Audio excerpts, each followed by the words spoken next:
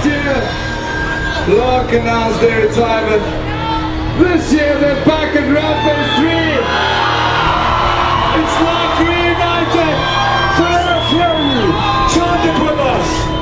Lark, Lark, Lark, Lark, Lark, Lark, Lark, Lark, Lark, Lark, Lark, Lark, Lark.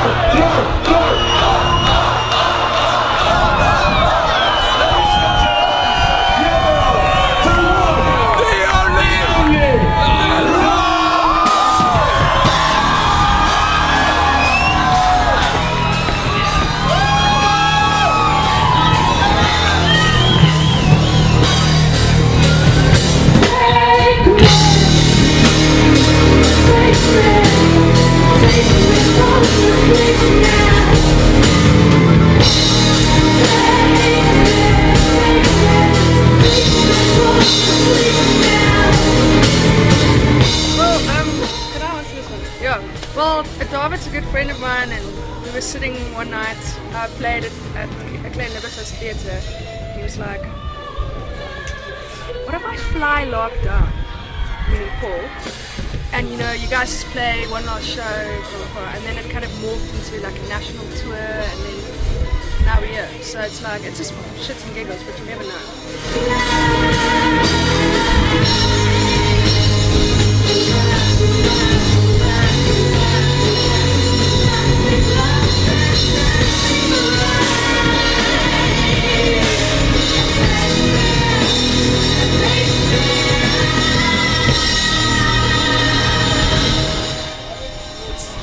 Because it's like, this is the third year now, right?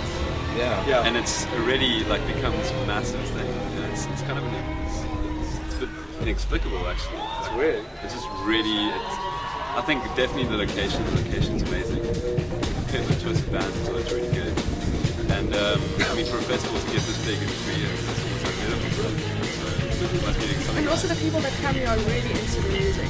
Like, because it's a heavier music festival, the people that come here really like that kind of stuff. You know what I mean? I'd rather be at Ramfest than be at the Bleep Festival. The first time we played here was like, the first time we played here was the first one. We played every year. And it was just like a kind of an off, Friday evening gig. We came up, we played and we went home. Didn't realize it was going to develop into this. And it's grown so rapidly. It's amazing. It's quite something. It's the Furry Blues.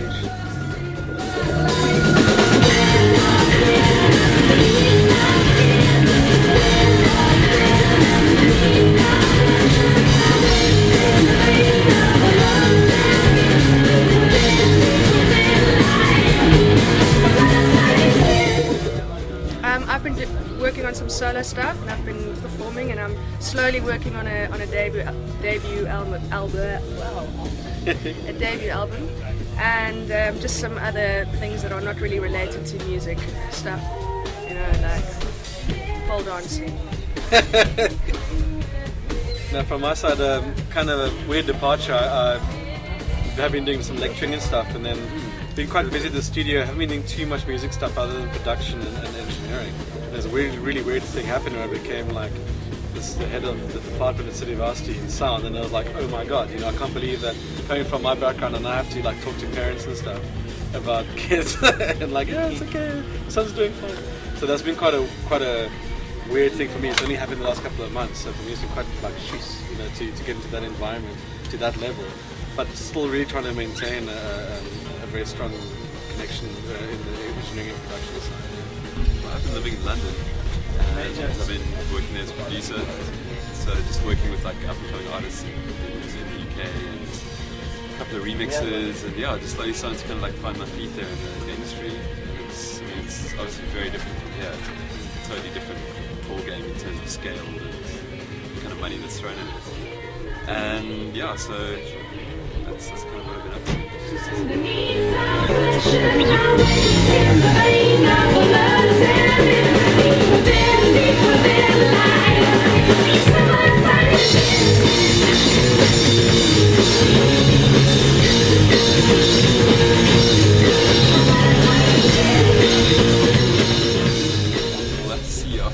We'll have to see. It's quite exciting because it's kind of like, well, we'll see, it's like that.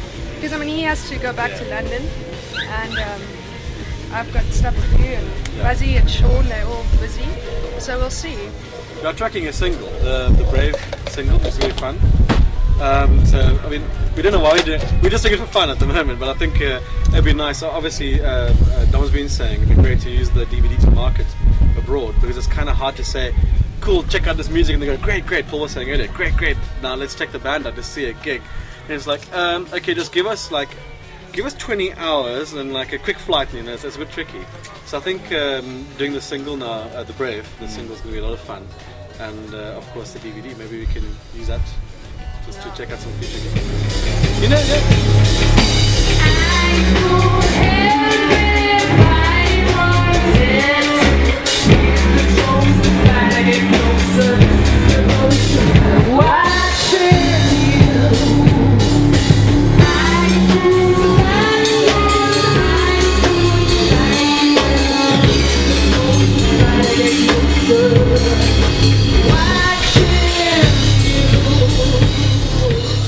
The single is Brave, which is basically a track that Inge and I wrote kind of like pretty close before we stopped playing together. And it's just, yeah, I think out of like all our tracks, it's still like it's one of our favorites. cool. But it's not on the DVD. Yeah, and it's just A damn shame. That predates exactly. Okay. But you've done a video for it. No. Oh. I don't know where that We're came used from. to it. Oh my god. So late. You're doing everything the wrong way. Yeah, thanks for the hash. It's good. I mean, like, we're really hoping with I think the DVD is going to get noticed because it really it's kind of funny because when on the special features on the DVD, Paul was saying it started off as let's do a nice launch for Mouth of Me re-release at Cape Town, and it became something huge from there in terms of just recording and that kind of thing. And I know, like, kind of really tried a lot harder to just get it somewhere. And Chasing Magada spent a lot of their own free time working on it, and then it didn't happen for a really long time. And then once it looked like Paul's going to come down, the impetus to get the DVD going was really powerful, and it's in surround, which is great. So we can offer something that a lot of the guys are not doing. But yeah, I hope we'll see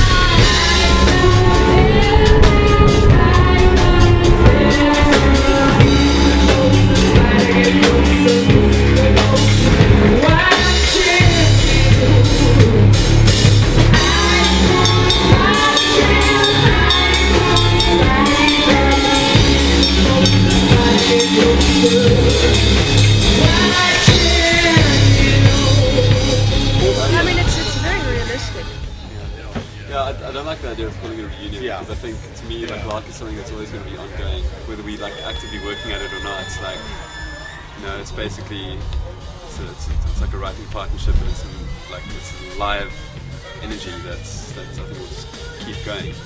So who knows what's going to happen in the next couple of years. You know, the press had a lot to say when we broke up about the breakup, but the fact of the matter was Paul left to go overseas and we couldn't gig anymore, and that's pretty much it.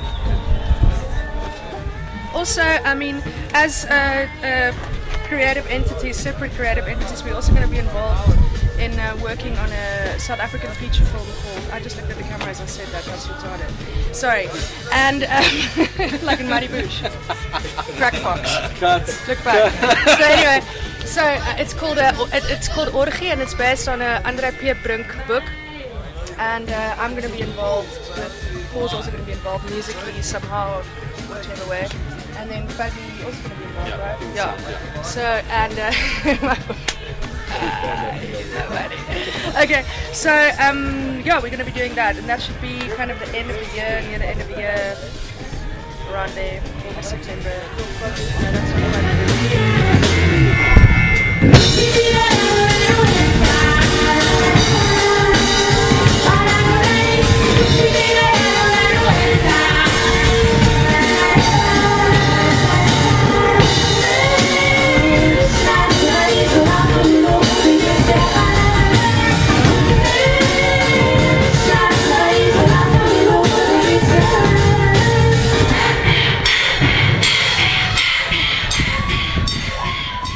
bashing down walls and taking little pen knives and opening boxes and flattening them and jumping on them and spitting on them and inspiring the fuck out of people, which I think we have managed to do. And also, personally, from a very self-absorbed level, finding someone like Paul, and I'm sure he feels the same way, like creating something that's entirely new and from the beginning, and that was really, really cool. I mean, he inspired me, and of course the same for Simon and I said Simon and Fuzzy.